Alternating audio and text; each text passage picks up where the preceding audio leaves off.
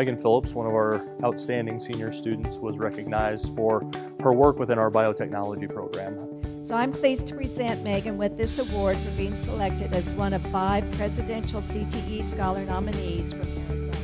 So I was recognized for the U.S. Presidential Scholars in CTE. Megan's recognized for, yes, her academic prowess and her study and her research, but it's also her broader contributions to the whole.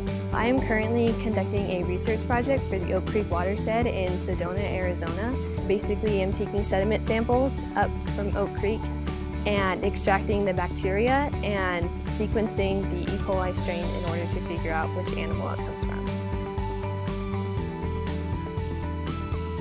I am very honored to be recognized as one of 5 Arizona nominees for this award.